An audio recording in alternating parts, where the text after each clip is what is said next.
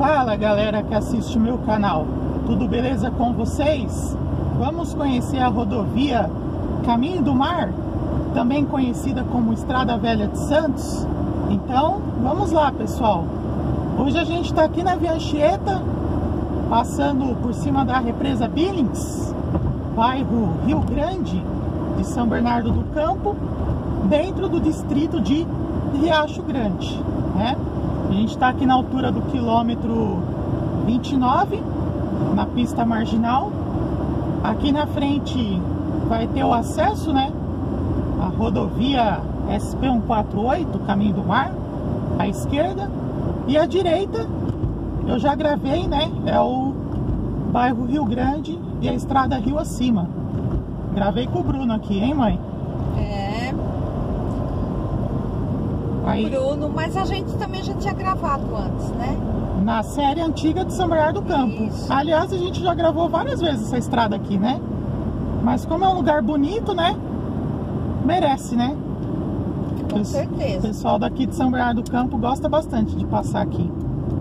Caminho do Mar, que era o caminho que o pessoal ia para Santos antes de existir a Rodovia Anchieta.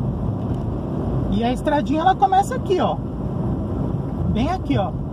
Trecho de concessão do DER. E a quilometragem dessa rodovia acompanha a da Via Anchieta, né? Você vê que interessante, né? Aqui a gente tem acesso a Vila Tosi. Vila Tosi é uma vilinha que tem aqui à direita, né? Tem também outras localidades aí, Jardim Monte Carlo, Iara Praia e etc, né? Aqui a gente ainda tá no bairro Rio Grande. E aqui na frente à esquerda tem acesso ao Parque Estoril, né? O Parque Estoril é um parque conhecido em São Bernardo do Campo. E também tem um bairro aqui, né? Um subbairro, né? Que aqui seria Rio Grande. E aqui tem o subbairro Estoril. Tem um trânsito aqui na frente também da gente, que é o pessoal que tá indo para Índio. Rodovia Índio Tibiriçá, que a gente já gravou, né? Então aqui, para vocês pegarem a rodovia Índio Tibiriçá, vocês têm que passar nessa rodovia, né? E não, essa rodovia não está interditada, tá galera? Esse trecho aqui que a gente tá gravando, vocês conseguem andar de carro, né? Mesmo porque é acesso para a rodovia de Tibiriçá. Aí aqui na frente à esquerda vai ter a estrada do Rio Pequeno. Aí na frente. Antigamente ela era o caminho para quem ia para Rio Grande da Serra, antes de existir a rodovia de Tibiriçá. Aqui, ó, à esquerda, ó. Estrada do Rio Pequeno. Eu acho que esse é o nome, né? Pelo menos em Rio Grande da Serra tem esse nome. E a partir desse ponto, a gente entra no bairro Varginha de São Bernardo do Campo. Então a gente saiu do Rio Grande e estamos entrando no bairro Varginha. Aqui na frente a gente tem a linha de transmissão conhecida em meu canal, Tijuco Preto e Biúna, né? Do sistema de Itaipu. Ela também passa pela rodovia Índio Tibiriçá, né? Passa pela Índio Tibiriçá, pela Rio Acima também. Passa aqui por São Bernardo. E Biúna seria uma cidade à nossa direita, né? E Tijuco Preto, para quem não sabe, é Mogi das Cruzes.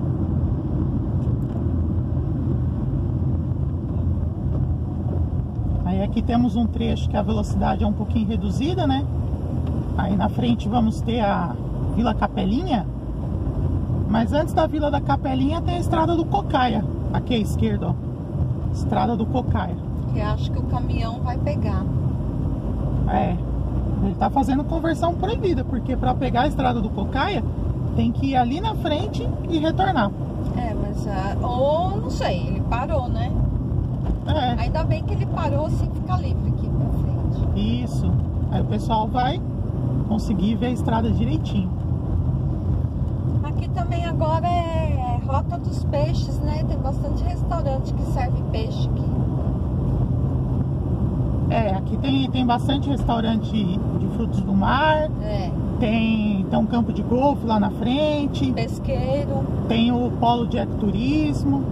Vocês vão ver tudo isso aí mais pra frente. Aqui tá uma entrada do Estância, né? Alto da Serra. Se eu não me engano, aqui. Não, acho que não. É sim, tinha tá, uma... tá escrito Estância. Sim, mas é que antigamente... Mas é bem pertinho. Ah, antigamente era aí? Tinha uma placa. Não, mas lá pra frente tem uma placa do Estância. Ali é... Um pouquinho antes de entrar na Índia. É, ali é a entrada oficial. Ah, tá. E aqui temos a Vila Capelinha, que eu falei. Dentro do bairro Varginha. Inclusive tem uma capelinha aqui à nossa direita, ó. Uma capelinha aqui, ó. Capela... Aparecida. De Aparecida, é. Em 1930 foi construída. Caramba! Tá escrito ali. Pra quem não sabe, né? Aqui é um caminho histórico, né? Então, pode ser que o pessoal que ia passando que construiu, né? E depois que formou o bairro. Pode ser, né? Não sei. Quem souber da história em detalhes... Tem tanta estrada que às vezes morre alguém naquele lugar e aí eles colocam uma cruz, depois põe uma capelinha. Mais pro interior que a gente vê essas coisas, né? Isso, ó. Aqui que você falou, né? Entrada do Isso. Estância, né? É. Aqui é a entrada oficial do Estância Alto da Serra. E aqui à nossa esquerda tem o trevo com a rodovia de Tibiriçá. Aí tanto é que todo mundo virou pra cá, né? Aqui ficou livre pra gente. Pessoal que pega indo Tibiriçá, acessa Ribeirão Pires, Suzano, Paranapiacaba, que foi um lugar que a gente já gravou também. Aliás, eu fiz um vídeo lá. Paranapiacaba, que é uma cidade histórica, né? Quer dizer, não é uma cidade, é uma vila, pertence a Santo André. Mas ela foi construída por causa da ferrovia Santos-Jundiaí, que é a primeira ferrovia do estado de São Paulo, construída pelo Barão de Mauá. Ela também era o caminho do mar ferroviário, né? E aqui é o caminho do mar rodoviário. Esse caminho do mar aqui, pessoal, ele saía lá de Santos, né? Subia pelo trecho histórico, né? Que esse trecho sim tá fechado, faz parte do polo de ecoturismo, né? Aí passa nesse outro trecho aqui, que é o trecho de Planalto Paulista, e depois passa pelo bairro Balneário, né? Que é no comecinho do vídeo a gente começou lá perto. E depois entra na José Fornari, passa na Rua Marechal Deodoro, passa na Senador Vergueiro e depois passa lá na Rua Vergueiro de São Paulo. Eu não vou contar a história desse caminho aqui nesse vídeo, porque ia demorar muito e eu não ia conseguir comentar as coisas que tem no caminho. Então, pessoal, se vocês quiserem um vídeo da história do caminho do mar, deixem like. Deixem like que eu vou fazer um documentário especial só sobre essa estrada. Like e comenta, né? Like e comenta, entendeu? Eu quero pelo menos 200 likes. Se tiver 200 likes esse vídeo, eu faço o documentário dessa estrada aqui. Ó, aqui na frente a gente tem a ponte sobre o Rio Pequeno. E a partir desse ponto a gente entra no bairro Zanzala, né? Eu não sei se é Zanzala ou se é Zanzalá a pronúncia certa, né? Antigamente escrevia Zanzalá. Só que, enfim, né? Raramente as pessoas falam Zanzala, né? Fala Riacho Grande, que é o distrito, né? O pessoal aqui vem muito pra passear, né? Final de semana. Pra pescar, né? Eu mesma vim aqui com meu pai, com minha avó. Minha avó gostava de sentar aí e pescar. É. Antigamente era aberto, né? Você desceu com o vô, né? Ali na frente, né? Muitas vezes eu fui pra praia por aqui. É. Infelizmente fecharam. Muitas vezes mesmo. Fecharam em 1980, né? Descia e subia. Descia e subia. É. Ó, aqui a gente tem as linhas de transmissão de Itaipu. Elas saem lá de Itaberá e vão para Tijuco Preto, né? Elas que trazem a energia elétrica, né? Gerada na usina Itaipu. Uma parte, né? Tem outras 3 linhas, que só tem 2. E mais para frente vai ter a terceira linha. E aqui do lado esquerdo tem a pousada dos pescadores, né? Bem debaixo das linhas de transmissão. Aqui do lado esquerdo.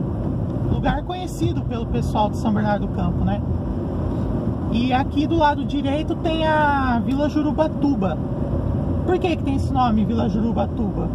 Porque antigamente aqui passava o Rio Grande e ele juntava com o Rio Guarapiranga, lá perto de São Paulo, né? Perto de Interlagos. e aí virava Rio Jurubatuba, não tinha o nome de Pinheiros. Então é por isso que aqui em São Bernardo tem muitas coisas que tem a avenida, né, a rua, tem essa vila aí, Jurubatuba, lá em São Paulo também tem, né, por causa do nome antigo do rio. Aqui do lado direito, Estrada da Chiboca, será que é nome indígena, hein? Ah, deve ser, né? E aqui do lado esquerdo tem o acesso do campo de golfe, né? E aqui estamos entrando no Parque Estadual da Serra do Mar, que é a área de preservação ambiental da Mata Atlântica. Lá atrás é a área de manejo ambiental, ou seja, você ainda pode construir com algumas restrições. Aqui não, aqui é proibido construir. E vocês vão ver que lá na frente é até proibido transitar pela estrada, né? Só com autorização. Eu acho que existe um planejamento de pegar e pessoal e descer, mostrar e subir. Uhum. E também tem um planejamento de preservação também porque dessa área. Porque senão, se deixar aberto, depredam ou então vão morar lá dentro. Ó, aqui à esquerda é o Caminho do Sal, uma trilha. Uma trilha barra estrada de terra, né? O pessoal vem aqui andar de bike. Sai lá em Mogi das Cruzes essa trilha. E aqui na frente a gente tem as linhas de transmissão Sul, Embu-Guaçu Baixada e Embu-Guaçu Santo Ângelo. E essa linha de transmissão Embu-Guaçu Santo Ângelo, ela é curiosa, porque ela faz divisa de bairro em São Bernardo do Campo. Ou seja, a partir desse ponto aqui a gente está entrando no bairro Alto da Serra. Um bairro que tem população zero. Olha só, é um bairro só de preservação ambiental. O bairro Alto da Serra, o bairro Imigrantes, tem um bairro Rio Pequeno também ali perto da Anchieta, né? Aqui acho que tá tendo alguma coisa. Olha o terrão aqui que tá levantando, hein? Devem estar abrindo um caminho novo aí, hein? Vai saber o que os caras estão fazendo. É pior que é mesmo, abriram eu não lembro desse caminho aí.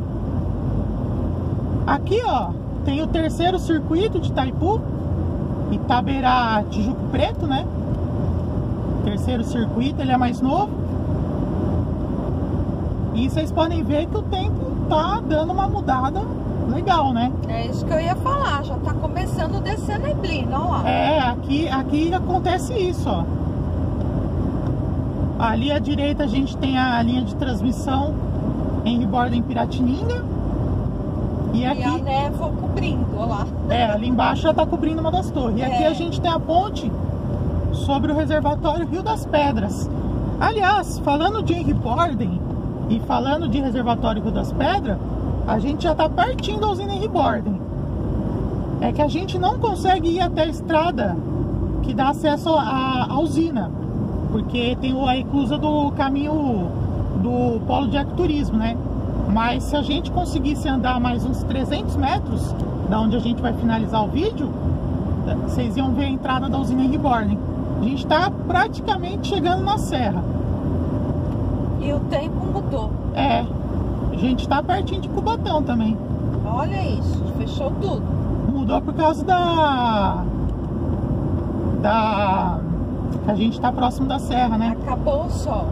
Dá uma olhada nisso, parece fim de tarde.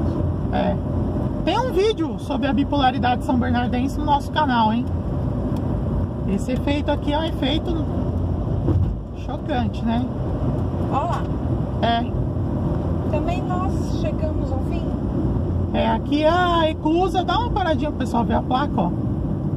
Aqui é a eclusa do portal. Aqui, ó, mãe, essa placa aqui, ó. Não pode seguir adiante, ó, exceto veículos oficiais autorizados. Então aqui, pessoal, é a parte que tá bloqueada. Tá vendo, ó? Aqui tem o Parque Caminhos do Mar, né? E é o seguinte, pessoal, se esse vídeo aqui tiver muitas visualizações, entendeu? E muitos likes, eu vou conversar com a galera desse parque aqui para gravar a descida da Serra. Será que eu vou conseguir? Não sei, só depende de vocês, beleza? E esse daqui é o trecho de Planalto Paulista da Estrada Caminhos do Mar. E também o último vídeo da série conhecendo São Bernardo do Campo, certo? Então agradeço aí todo mundo aí que viu os vídeos. E como eu sempre falo, fiquem ligados no canal, que em breve eu estarei divulgando mais novidades aí, beleza? Valeu, galera. Um Isso abraço aí. para todos vocês, viu? Falou, pessoal.